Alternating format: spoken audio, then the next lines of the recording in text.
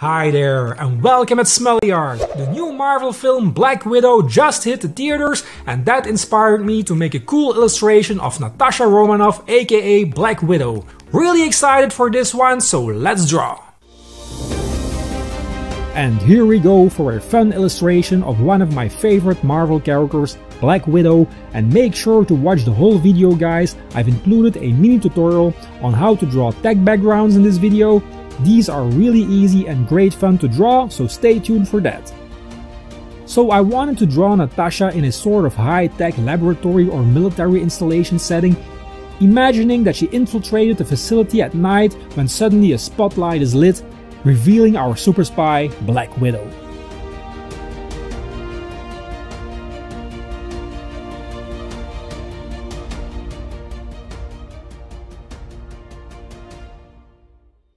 Okay, the rough sketch is done, time to break out some pencils to finish these lines and to add more details. Natasha Romanoff, aka Black Widow, is a fictional character appearing in American comic books published by Marvel Comics. Created by editor and plotter Stan Lee, scripter Don Rico, and artist Don Heck, the character debuted in Tales of Suspense number 52 in April 1964. The character was introduced as a Russian spy and antagonist of the superhero Iron Man. She later defected to the United States, becoming an agent of the fictional spy agency S.H.I.E.L.D. and a member of the superhero team, the Avengers. The character has appeared in numerous forms of media such as animated television series, video games and films, with Scarlett Johansson portraying the character in several Marvel Cinematic Universe films.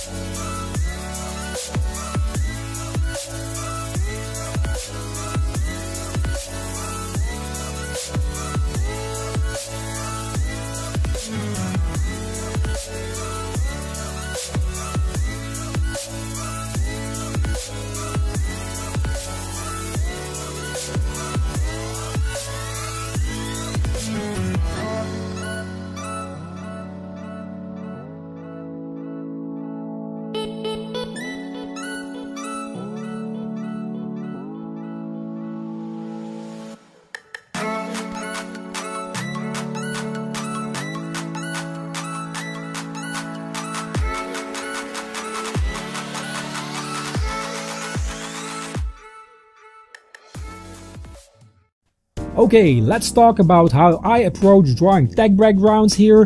The idea is to draw a wall you can find in some kind of high-tech laboratory or military installation.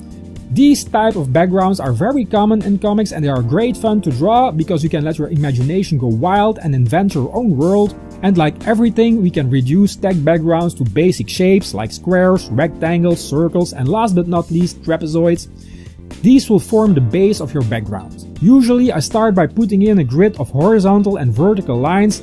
For this, of course, I use a ruler, and once I've got my grid down, I start by putting in the basic shapes I just talked about, and I try to find an interesting composition that looks good to me. You cannot really go wrong here, it's all up to you and what you want your background to be. And also, I'm already thinking about depth here, so I imagine that some of the shapes I'm putting in are in reality holes in the wall, revealing cables and little tech details. You want to go for balance here and a nice variety of bigger wall panels and more detailed parts like a computer console or something. A little trick that really works well while drawing tech parts is putting double lines in some areas. They really look cool and futuristic.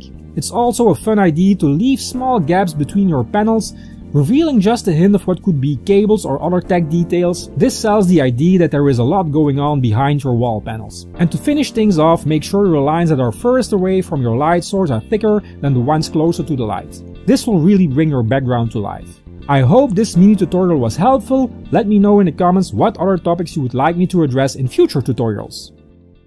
Now that the pencils are done, it's time to kick this drawing into the last phase, and that is thinking time. Here we go.